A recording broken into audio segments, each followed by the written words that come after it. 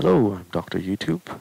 I usually regularly upload medical educational videos, but in this episode, I will talk about my COVID 19 experience as a doctor. Now, I'm not good looking, and nor do I wear a mask or do I have makeup. So, unlike other similar videos out there, I won't be showing my face. Hopefully, that's good news for you. I'll talk through my diagnosis, self management, and my personal thoughts on this condition.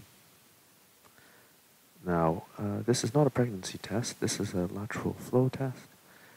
As healthcare professionals, we're very, very lucky to be offered this. Basically, it's a routine self-nasal swab kit, enough to make you cry, enough to make you sneeze. 2 lines considered positive, 1 line is considered negative. I just finished my night shift on New Year's Day, 4 night shifts, and I noticed after finishing my night shift I had a slight headache. So I decided to test this a bit earlier, and unfortunately came back positive. The confirmatory test is a nasal PCR test, as you can see here. You stick this up your nose, up your throat, enough to make you gag. I actually had to gag twice because when I put this into this container, it unfortunately flew out, and yeah, that wasn't very good. But anyways, I received my results 2 days later, and that was when guilt started to set in, because until then, since I started working in the healthcare service, I've never taken days of sick leave, and nor have I ever caught any infection.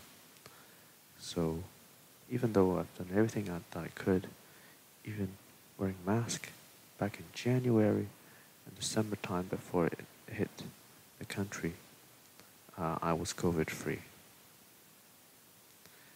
That might be something that you might be going through if you've just been diagnosed with COVID.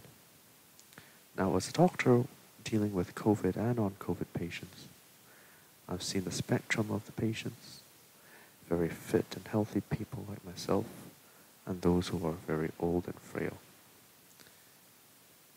They also present with a condition of the spectrum severity, from very mild to the more severe forms, requiring intensive care. And I've seen very young, fit people ending up in ICU as well.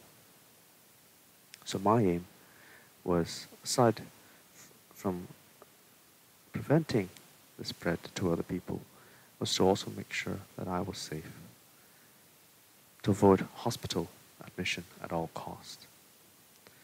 Now, COVID-19 is a hyperinflammatory condition. So when when your body fights off an infection, it mounts an immune system, an immune response, antibodies to fight off infections.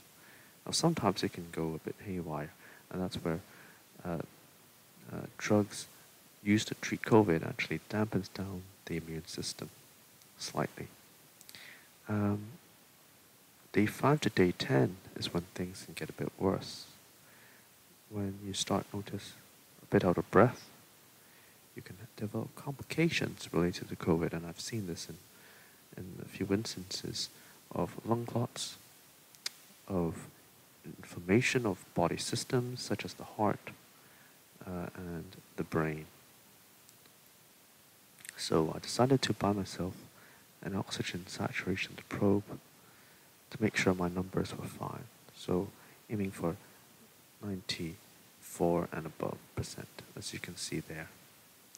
I made myself mobile, making sure I walked plenty within the house, drank plenty of water, keeping myself active to prevent the risk of developing leg clots. I thought about wearing a compression stocking, but it was more uncomfortable. So, but if you have risk factors, you may want to consider that. Obviously, to prevent myself to spreading it to others, I stayed at home. I had food delivery, and Iceland was very good. they didn't sponsor me for this video. I don't have enough viewership, but they were very good because I think if you order £35 and above, it's free delivery, and they had plenty of delivery slots, so they were very, very good. Obviously, keeping my friends and relatives updated was very important to me as well. Now, I'm consider myself lucky because I'm young and healthy, relatively. But I know even young and healthy people can get admitted to hospital because of COVID. So for those who are diagnosed with COVID recently, you may want to consider keeping a diary of your symptoms, making a note of day 5 and day 10 of diagnosis. Because as I said before, that's when things can get a bit worse. Keep yourself active, drink plenty of water to reduce your chances of leg clot. You may want to consider an oxygen saturation probe, as you can see here. And also keep an eye on day 5 to day 10. For those who are more at risk of catching COVID and having complications related to it, such as leg clot, as I said before, lung clots, which could be lethal. So those are those who have diabetes, obese, have heart disease, or of old age and high blood pressure. I urge those and very fit people, everyone, to stick to good hand hygiene, good masking, good social distancing.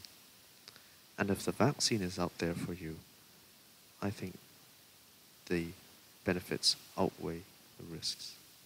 Obviously, it must be an individualized decision, but I think the benefits outweigh the risks. Let's stay safe, let's not be COVID idiots, and let's survive the year. Take care, guys. Dr. YouTube signing out.